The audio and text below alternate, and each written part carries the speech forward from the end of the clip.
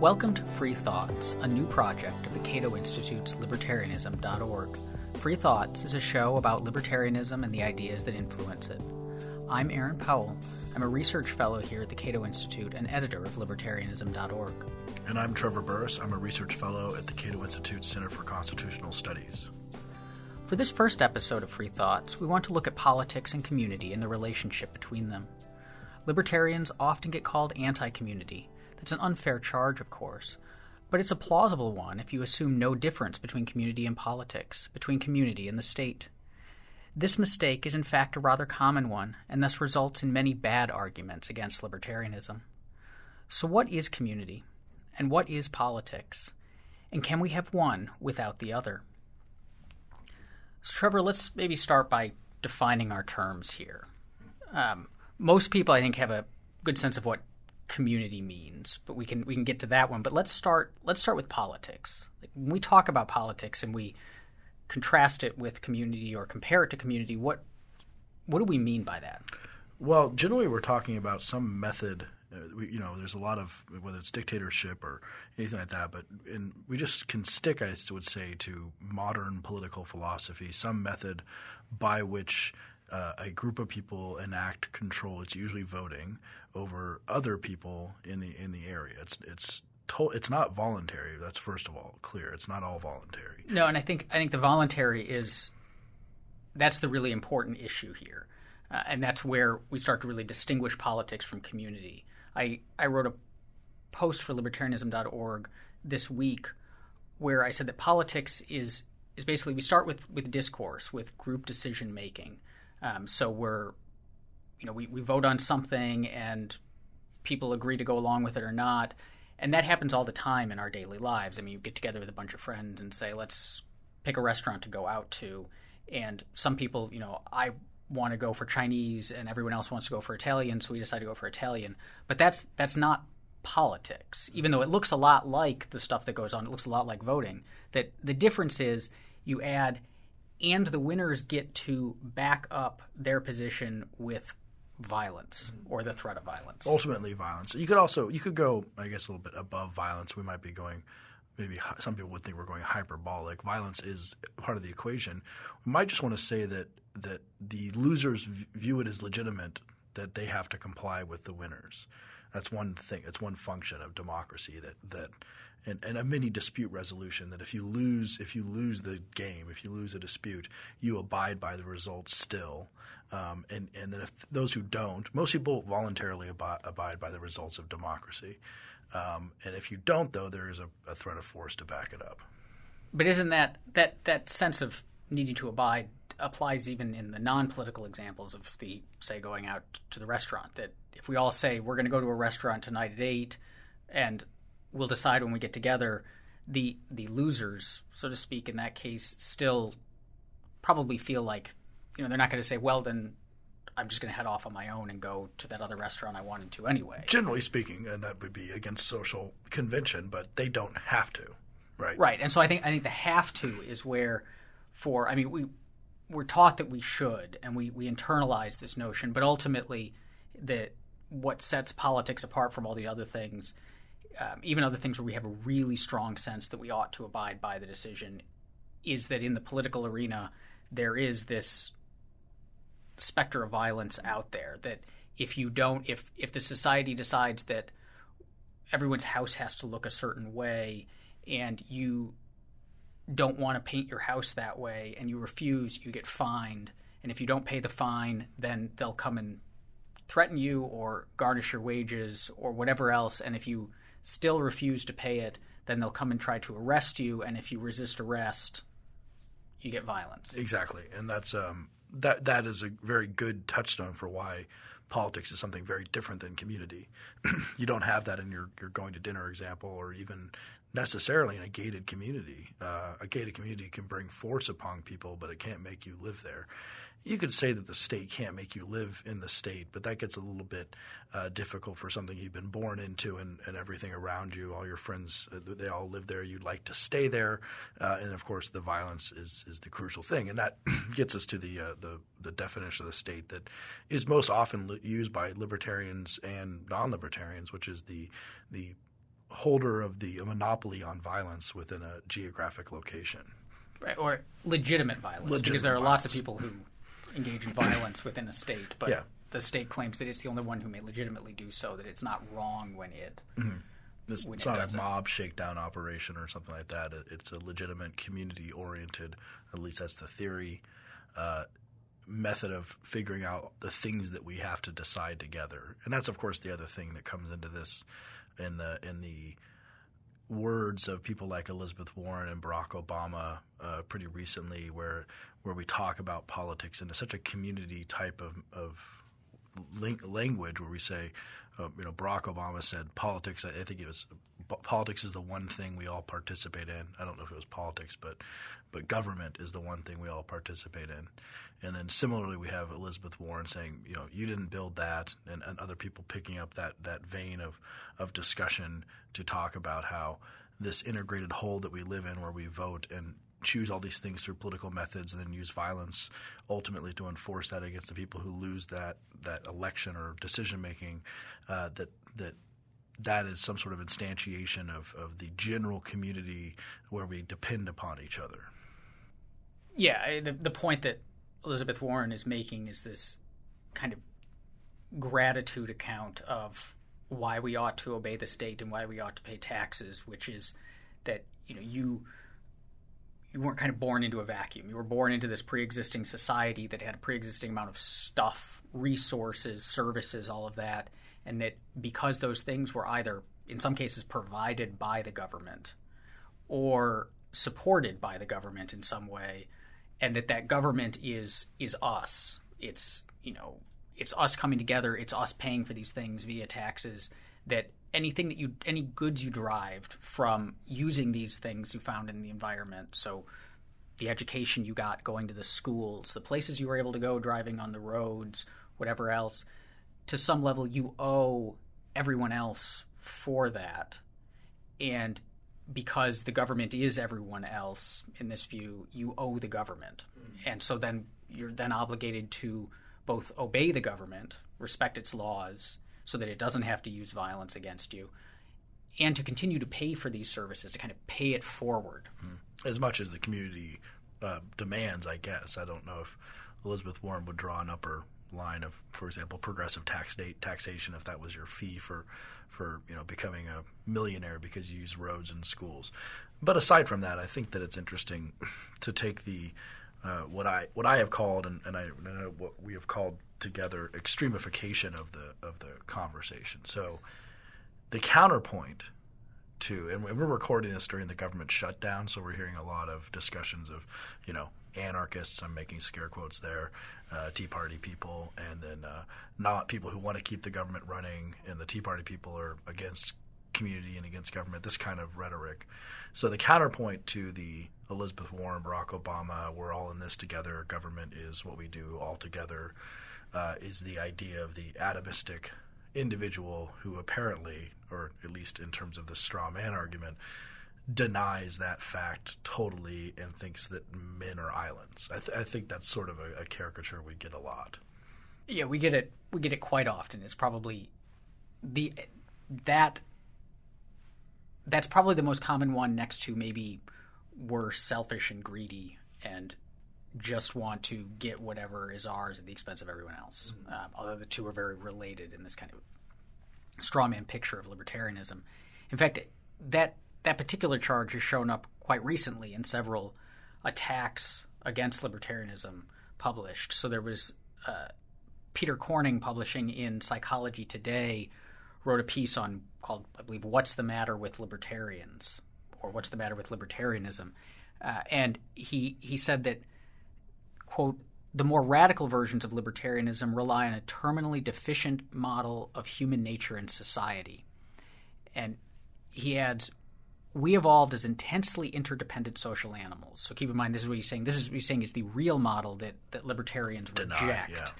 So he says that the real model is we evolved as intensely interdependent social animals, and our sense of empathy towards others, our sensitivity to reciprocity, our desire for inclusion, and the loyalty to the groups we bond with, the intrinsic satisfaction we derive from cooperative activities, and our concern for having the respect and approval of others all evolved in humankind to temper and constrain our individualistic, selfish impulses. So there you've got that. In another one called Libertarians Are the New Communists, an op-ed published in Bloomberg by Nick Hanauer and Eric Liu, they said radical libertarianism assumes that humans are wired only to be selfish, when in fact cooperation is the height of human evolution. Yeah, these quotes, when you look at them, they strike me as really interesting. We could have discussions about how much – let's just take the welfare state. I mean, there's so many other things we talk about, but the welfare state is always a big one.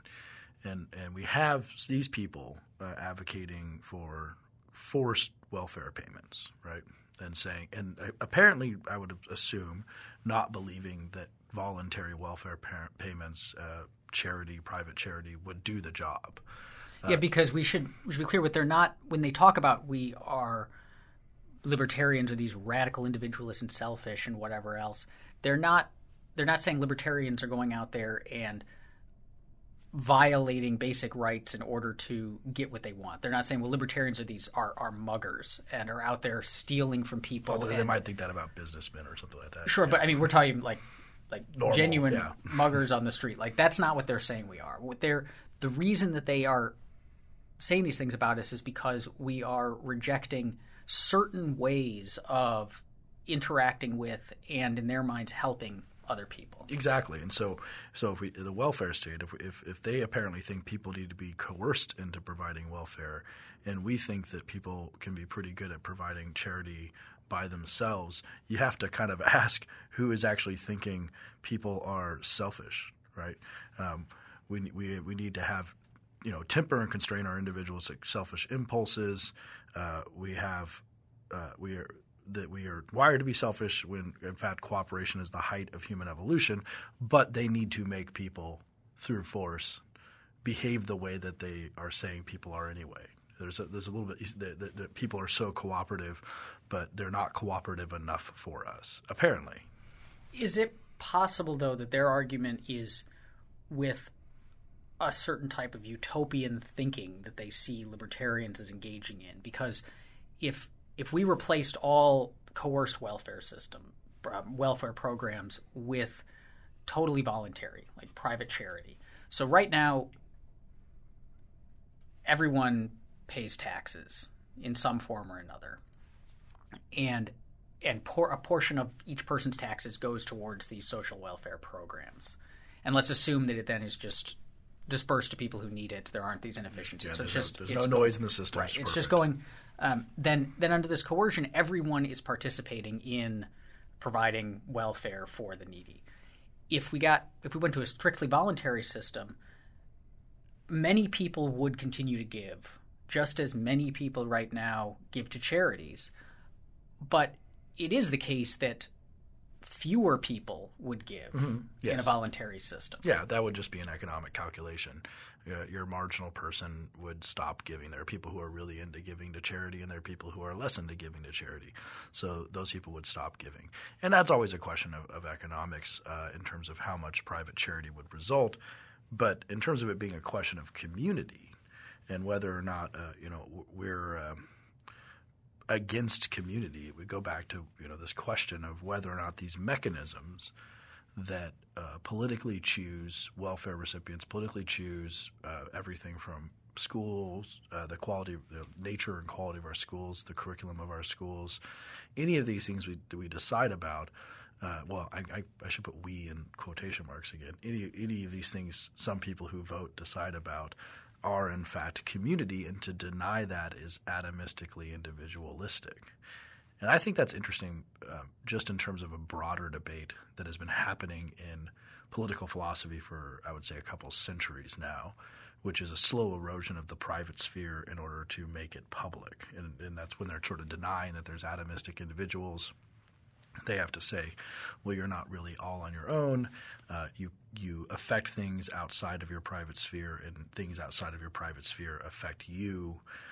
One of the things that strikes me about that is feminists have brought this point up a lot. They say that the private sphere, keeping it private, allowing husbands to beat their wives, as was possibly the case in some places in the 19th century, and allowing different types of oppression to go on inside the home, leaks to the outside of the home area and perpetuates the oppression of females in the broader sense. So this idea that there is no such thing as private, right? That all things are ultimately political, and the government has jurisdiction over all these areas that are private to your personal life, property, and individual.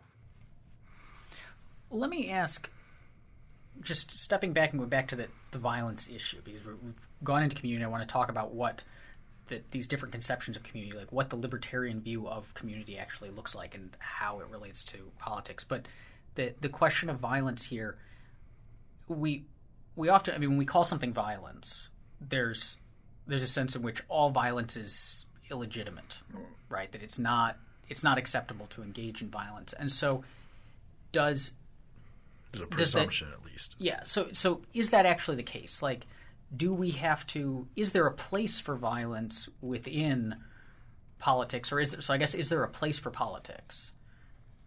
That's the way this should be considered. I'm not an anarchist, and I think about where politics should be in a place, and I kind of think about this best represented as sort of where our Venn diagrams most overlap. And that's the way I sort of think about it. If you think about everyone's preferences for various things, and where the Venn diagrams most overlap is the place where politics is better suited for decision making. And so some of those that are mentioned, and we believe here at Cato, like strong national defense, for example, has far more overlapping agreement on where we should be using politics to decide these things, where we have schooling, for example, and how people should be taught, how children should be taught, also what substances should be prohibited, a ton of how our healthcare programs should look. You start having just very little overlap, and you can tell that when you start hearing rhetoric that's incredibly vague, like everyone needs to be taken care of in their healthcare needs. That explains a lot of different opinions about what healthcare needs are, and so that would be my general, very inexact theory of where politics is best suited, is where we agree on more things. But even still, there's going to be some areas where even agreement isn't necessary for violence or politics to be justified. So if we have a set of basic rights.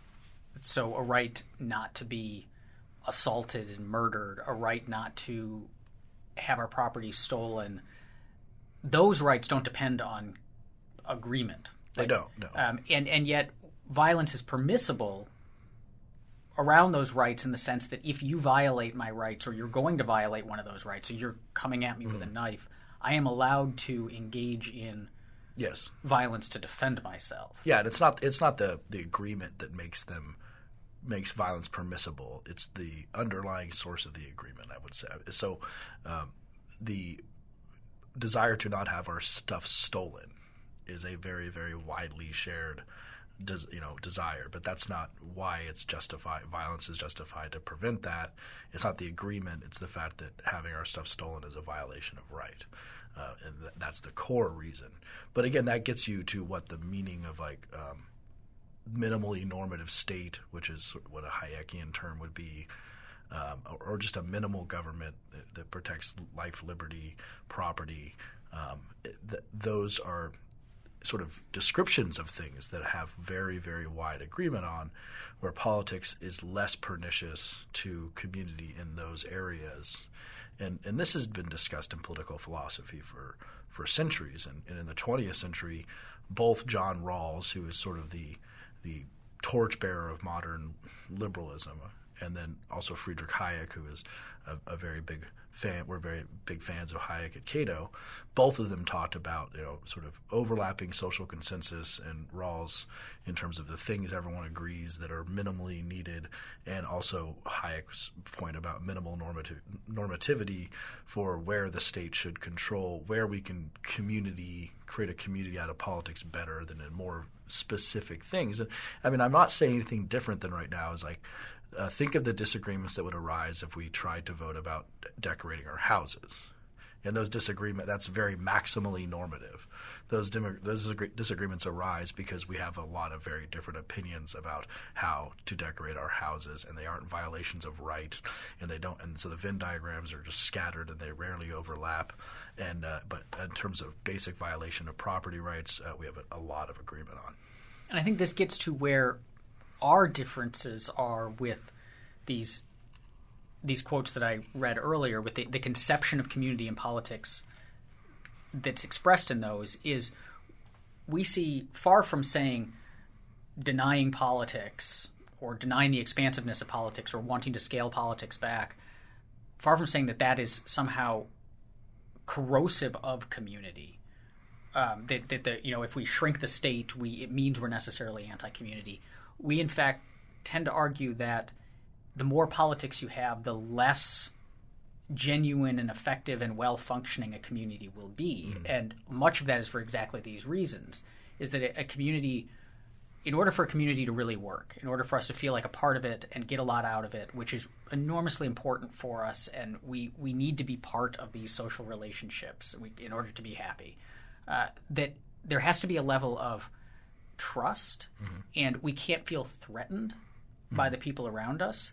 And so if we're using politics to decide all of these questions, like how are we going to decorate our house, but also ones that are more important to us. I mean, how you decorate a house is important to a lot of people, but things like how do we educate our children? What sorts of ways do we address health concerns? How do we religious questions, all these other things, the more that those are determined by the political process, the more it separates us. Yeah, it turns people who would be members of the same community with differences. So you can decorate your house however you want, and I can decorate my house however we want, but we can be really good neighbors still. Mm-hmm. It starts pushing us in the direction of being enemies. Mm-hmm. Because if you get your way, it means that I don't get mine. And if what we're arguing about is something that's really important to me and to my sense of purpose and the direction I want my life to take, then you're doing real damage to me. Mm-hmm. Yeah, and I've described this. I guess it's somewhat of a little bit of a joke, but I have an essay on the Libertarians.org site called "The Problem of People Liking Different Things," and it's just it is only a problem under certain circumstances. So it's not a problem, that someone listening to this likes Mexican mariachi music and I don't. Generally speaking, it is a problem if that is suddenly politicized, and suddenly the fact that the guy who likes Mexican mariachi music and me, we can hang out together and be friends. But as soon as I'm starting to try to impose my music taste on him or vice versa, it suddenly is very anti-community. And this is, you can analyze a lot of political theory just to say, that person likes different things, and I think the fact that they like those things is bad, and I want to take control over them, whether it's they like SUVs, or they like corporate products or things that destroy the environment, which on some basic level just means that they don't have the same preference for the environment as you do. And so now it's just a question of whose preference for the environment wins out. Although, to be fair, there are instances where their lack of preference for the environment could be a legitimate threat to Absolutely. So if they're dumping waste into the groundwater where you get your water, that could be very harmful to you. And those are difficult questions that we talk about here at Cato all the time, and the best way of solving those.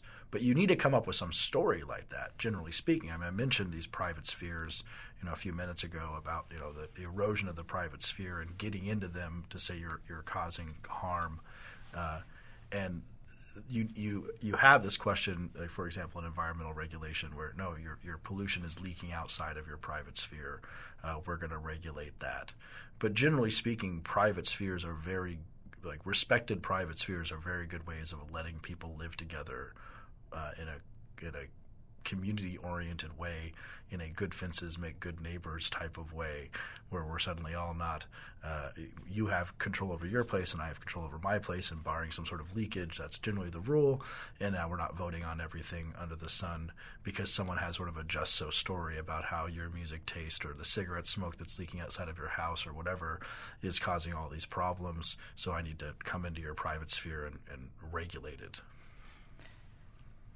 I think what's an important point to make here is that in addition to the argument that we make that the bigger politics gets, and what we mean again by bigger politics is more decisions in our lives being made via the political process as opposed to being made by us.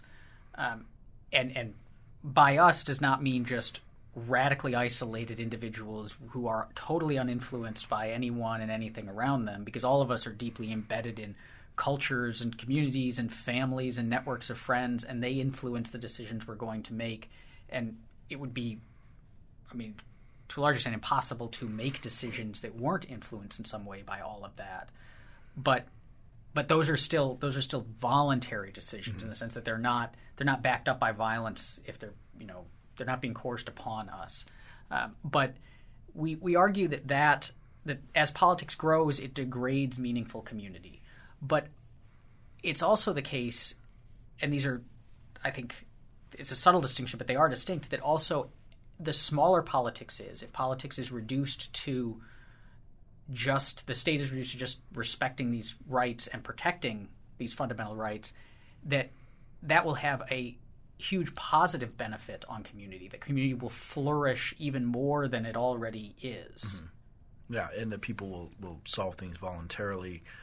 You have the sort of utopia of utopias idea in Robert Nozick, which is within a minimal state, you can have 1,000 flowers. And a minimal state is one that limits itself to just protecting these basic rights. Mm-hmm. Yeah, and 1,000 flowers can bloom about the possibilities of freedom and voluntariness. And that's in different policy areas, Cato, here we talk about that in different ways. In the education context, we talk about how the 1,000 flowers that can bloom, or 1,000 different types of schools that have different ways of educating kids, and no one is fighting over their kids' education and how they want to educate other people's kids in an interesting way.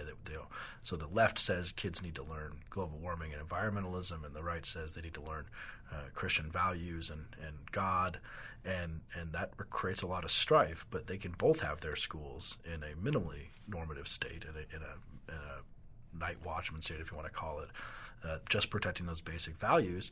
And those communities can be friends in a way that they aren't really friends within the political system.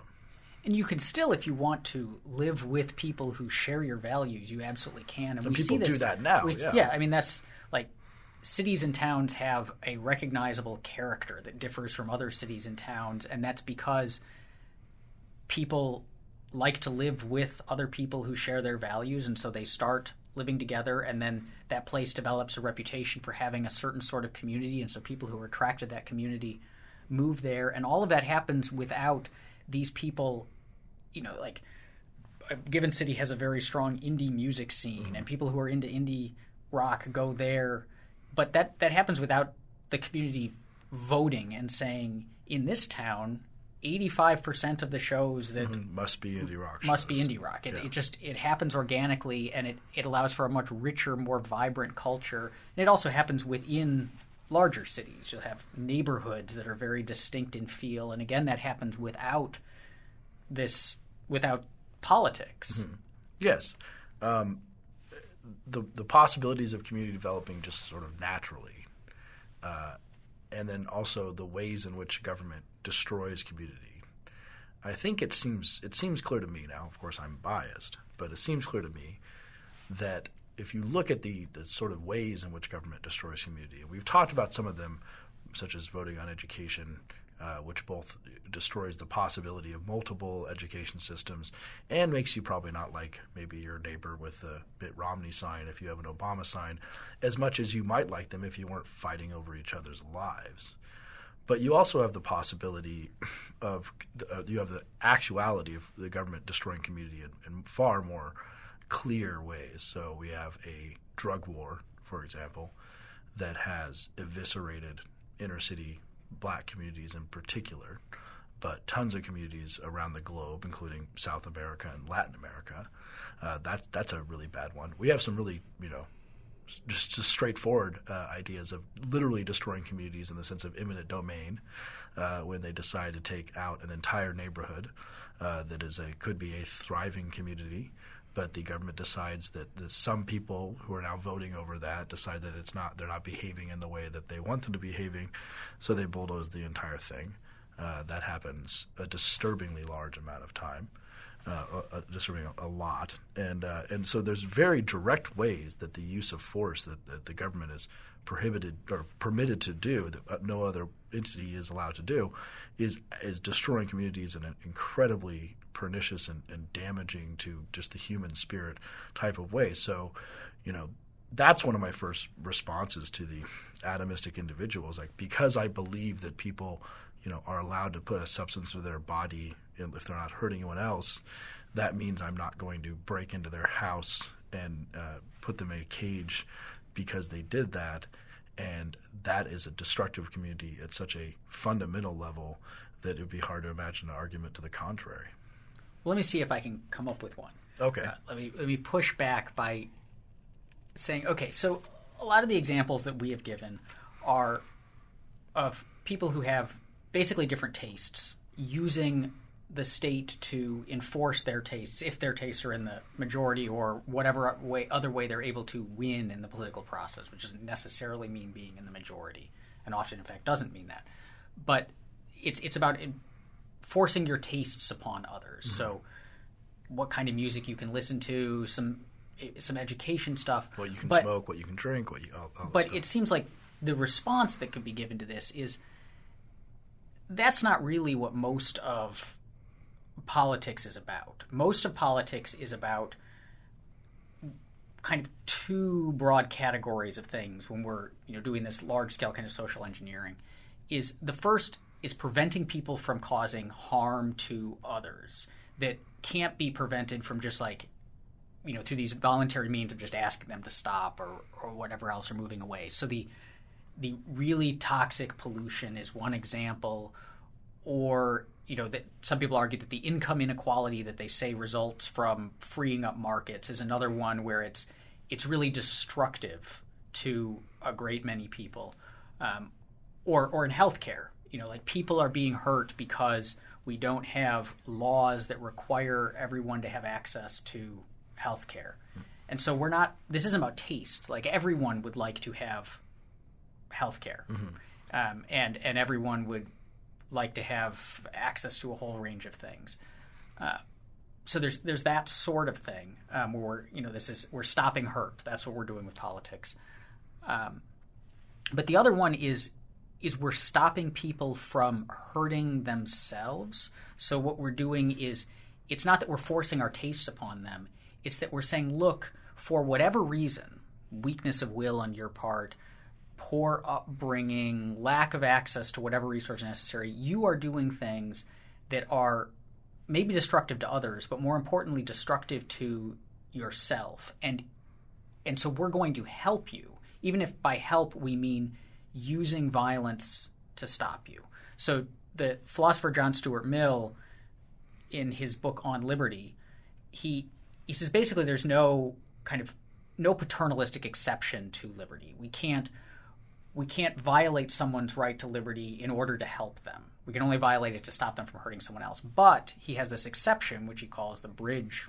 It's the bridge exception, where he says if someone is walking along a path and we know that the bridge is out right ahead, that there's no way they're going to see that in time, we're certain that they would not want to plunge off this down bridge if they knew about it.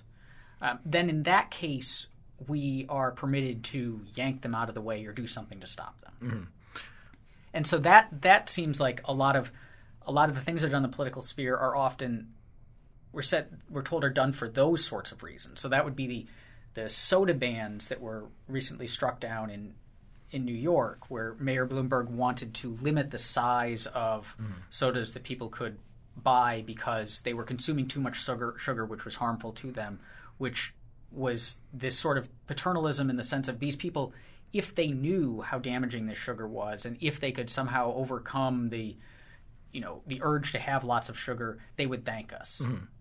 Yeah, no, I think that's a very good explanation of the honest position. I mean, it's very important at first we don't caricature our opponents and say that they're, blatantly trying to rule our lives because they're a bunch of Lex Luthors who just want to do that because they see it's a good time.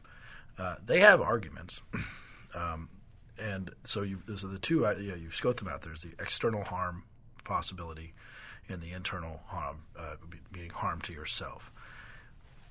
Interestingly, I think that most people agree. So if we're actually just doing this sort of economic way of which one is worse, so we have to compare government solutions to what's happening in the private place. So when is government making it worse is just one of the questions.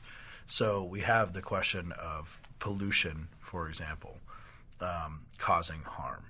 And the interesting question is whether or not, does the harm principle or even the benefit principle give like universal jurisdiction over all things, right? Because like the first question is there a principle that we can draw that says, okay, well, that's too low. But if we could show that like everyone got the same haircut would produce a ton of benefits, or if everyone listened to the same music would produce a ton of benefits, or if everyone started driving a single car and we eliminated all preferences and that would produce a ton of benefits. If we could show all that stuff, shouldn't we just do it? And that's sort of like the technocratic argument that we should just get the experts to come in and measure, get some utile, some cost-benefit analysis. I think that there's a lot of reasons not to do that, but for the point of this conversation, it's because first of all, it's not done cleanly, so that's the first thing. When politics enters into the realm of regulating everything as a harm or a benefit that's leaking outside of your zone, it's not. You have politics, and politics is dirty, and everyone knows that. So it doesn't do a perfect job. That's one. So there are costs to politics. That's one example.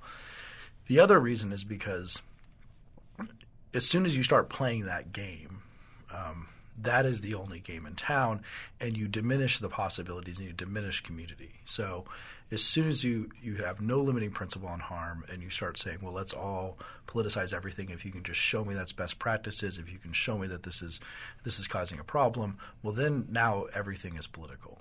And I mean, some people might say that's okay, but I'm always interested to ask people, like, when is it too far? When has politics gone too far? What do you think people shouldn't vote on? Because there is just an inherent part of a modern liberal democracy, whereas in the proper response to your entire neighborhood getting together and voting on what haircut everyone's going to have is not, well, you got to get an interest group and you got to get a lobbying together and you got to get some studies to show why your haircut is preferable to that haircut. The proper response is no. We do not vote about that stuff. And that is why the spheres of private action are so crucial, because politics is not good at solving those questions. It's not good at addressing them. And that's for the external harm. For the internal harm question, again, it's hard to come up with a principle that would not let me smoke marijuana, take heroin, but would let me skydive. Or drink alcohol. And the reason for that is because there is no principle in those as they're formulated right now.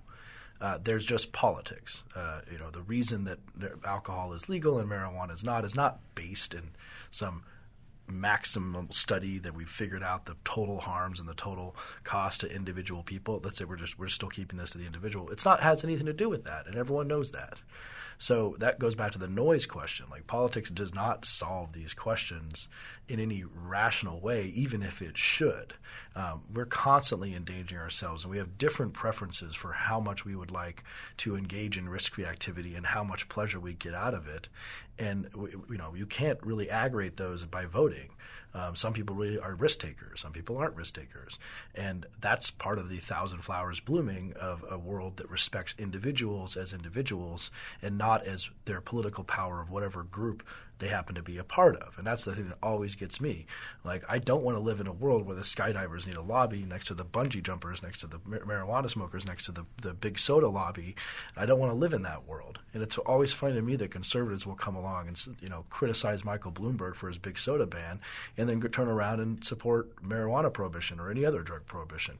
I can't find any principle that would differentiate that except for pure politics, and that's not what we want to be playing, and it's certainly not community-oriented.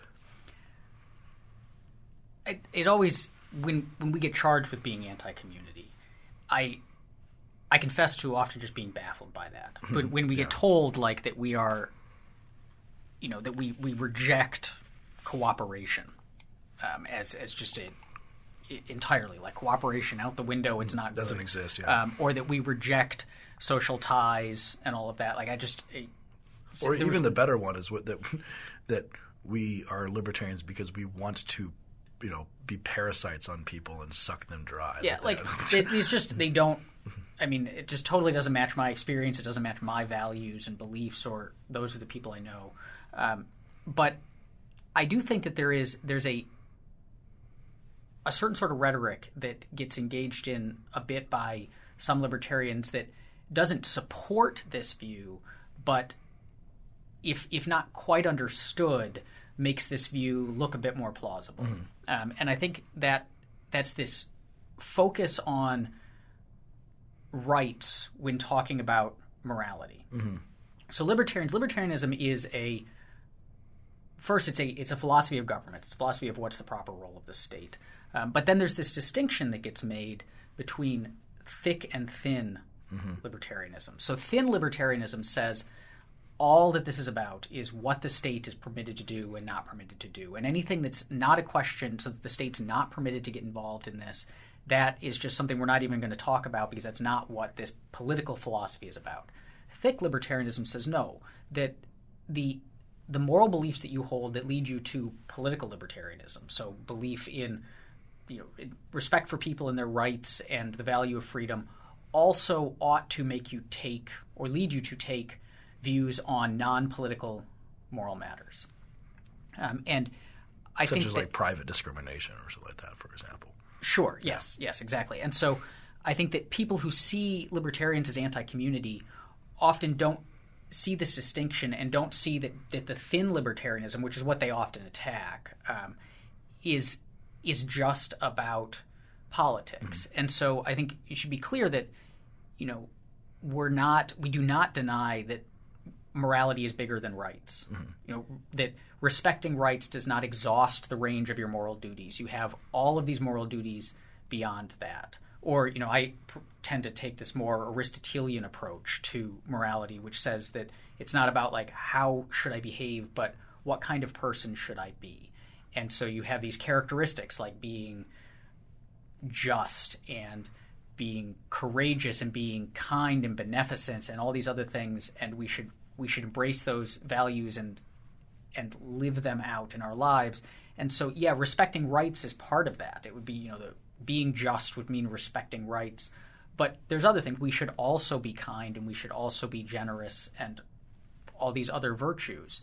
And so we have to be careful to not make it look like we think that the only guidelines on how we behave towards other people are respecting their basic rights. Because then that does end up looking like we don't really care about community. Yeah, and I think that brings up very fascinating questions. So we can say that we think the government should do just a minimal amount of things, but that the people have higher responsibilities than the government. And of course, that's what we do say when we say, private charity is a moral responsibility, but not one that the government can effectively or should enforce. But those questions, they're very difficult questions that arise from that libertarians debate internally to ourselves. And some of them, for example, the often mentioned Civil Rights Act debate. So whether or not government should be, and this goes back again to piercing the private sphere, right? And a very sort of, and I mentioned the feminist thing about the thing that happens in the private sphere is not divorced from the public sphere. So the Civil Rights Act, based on the theory of getting inside and telling private individuals who they can and can't discriminate against, is something that libertarians talk about.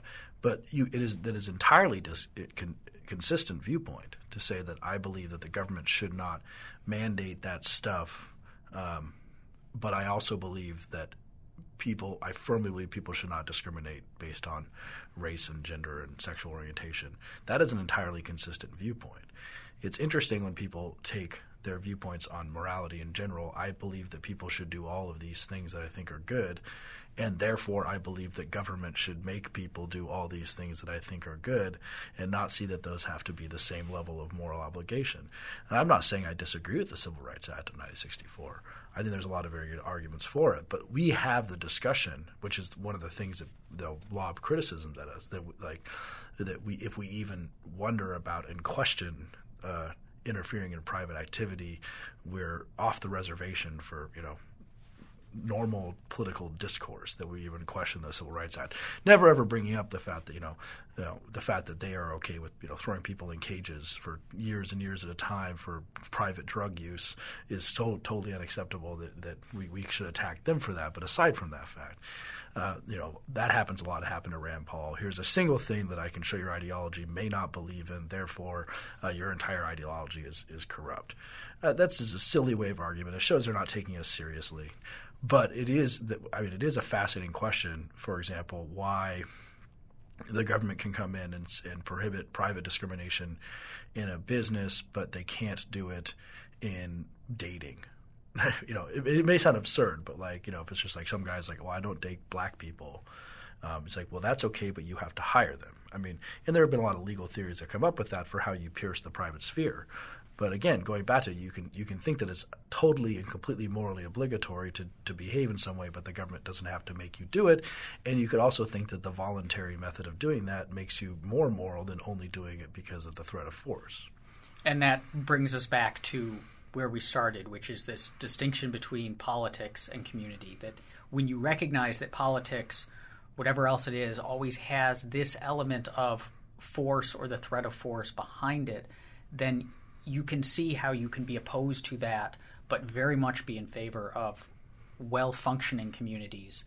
And so I think this is going to be a common theme on Free Thoughts, is that these issues that one side or both sides or all sides have very strong opinions on and think are very clear are often much more complicated and subtle. Yeah. And another theme is what we're going to ask questions about things that people think maybe are off the table because they're interesting by themselves. Yeah, but in this case, we can say that the simplistic view that libertarians, because they believe that the state should be much more limited than it already is, than it is right now, are opposed to society and community is just an ill-informed and absolutely, and some of that just comes from the fact that we always compare in a way that other political ideologies don't tend to. We say, oh, here's a problem in the market, and I believe in market imperfection and market failure, and then we compare it to government failure. So one of these things is, well, here are some problems with community. Yes, people can be racist and they can do horrible things in community, but we have to compare it to what government does. We always have to compare. Because we do that, we can say, well, I'm very pro-community. I think government is anti-community, and that's why I don't think it should be involved in these situations. Thank you for listening to Free Thoughts. If you have any questions or comments about today's show, you can find me on Twitter at @ARossP. That's AROSSP. And you can find me on Twitter at TCBurrus, BURRUS. And to learn more about libertarianism, visit us on the web at www.libertarianism.org.